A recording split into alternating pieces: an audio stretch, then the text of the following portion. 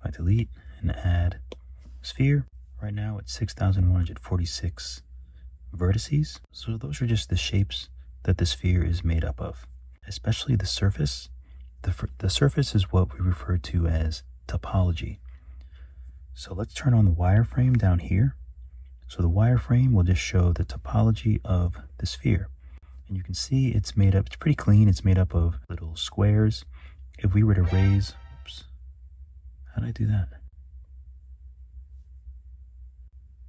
How did I get a shortcut to a mat cap? I'm so confused. How do I even do that? Oh well, anyway. What? Where did my sphere just go? Did I undo? Oh, I must have undid by accident. So the higher your resolution is, which means the higher that all of these little squares, this square will break into 4 squares. Let's see, so if we voxel remesh this, see those little squares getting smaller? If we voxel remesh it, now there's more squares. But you can still see how it's not very clean, and the resolution is very, very high. So I'm going to undo, and now we're back to our regular sphere. So let's validate. For some reason, the weights in the grays are different, so it looks a little bit different, but it's the same. Okay, so we know that topology is the surface, and we can see each of the surface squares that make up this sphere. So why is quad remesher cool?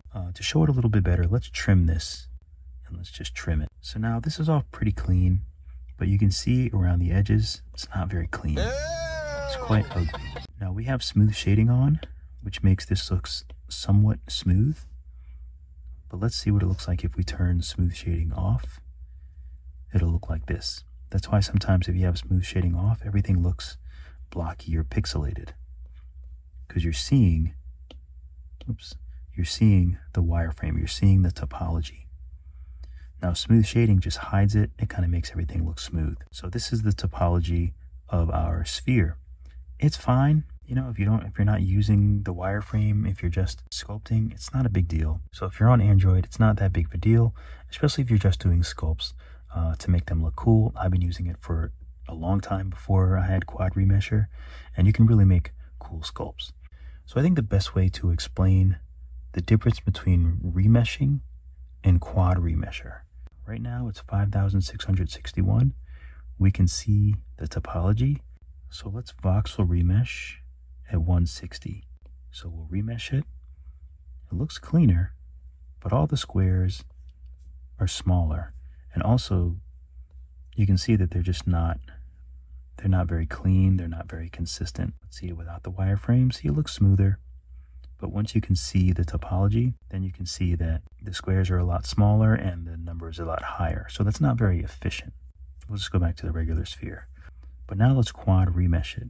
So we'll tap quad remesher and we'll just do same. So with same, it's not going to recalculate as far as resolution goes. So this number is not going to change. It's going to keep it the same. It's just going to reorganize the topology. So it's going to reorganize all of these squares and triangles. So let's hit same. And now everything is reorganized. And it looks a lot cleaner. If I turn the wireframe off, you can see it's still smooth. Let's turn smooth shading off. You can see the topology, but that's still very clean.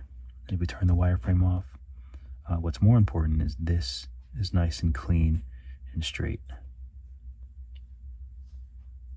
So this doesn't make that much of a difference right in Nomad. If you're just making cool things, it's fine. But the reason why I use it a lot is once I see one versus the other, I would prefer my sculpt to have a clean. So if you're on Android and you don't have quad remesher, it's perfectly fine. It's okay. You'll be able to sculpt really great things in Nomad. And once I started to pay attention to topology, I just like it to be as clean as it can be.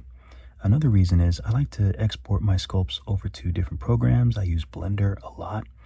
And when you're using other programs, the topology does matter. There's lots of things that you're doing with the sculpt, and the topology does make a huge difference. For example, let's say this was a tire. It's important that this edge breaks in a nice smooth manner. If I wanted to put a material on, it might go great because everything is going in the same direction. So the material will go on cleaner, and then there's a clean break here. I mean, that's just an example of different ways that topology does make a difference in other programs. I'm sure it does make a difference in Nomad as well, but you can get away with a lot as long as you're not looking at the wireframe. And if you have smooth shading on, of course, it looks perfectly fine. And another thing that I do in Quad Remesher is obviously you can adjust these. So if this was just a really small part of something else, like part of a robot or something, it doesn't need to be 5,000. The resolution doesn't have to be that high. If it was really small, I could take this and hit half, and it will cut it in half. And you can see if I turn the wireframe off, these are all bigger. I could go half again. Right now it's 783. So if this was something really small, I might just do this. I might just make it really tiny. Maybe I'll do half again and make it even smaller, 302. So if I was making a robot with 100 of these, it's better to have 100 of them that are at 300, or maybe even 132 if it looks fine, rather than having them at 5,000. Your project's just going to be huge. So those are some of the ways that I use Quad Remesher. That's why I use Quad Remesher. Of course, if you zoom in, you're just seeing the topology squares. Hope this helped or shed some light on why people are talking about it, or people are using it, or just shed some light on topology in general. Keep drawing, keep sculpting. I'll see you all in the next video, and Happy New Year.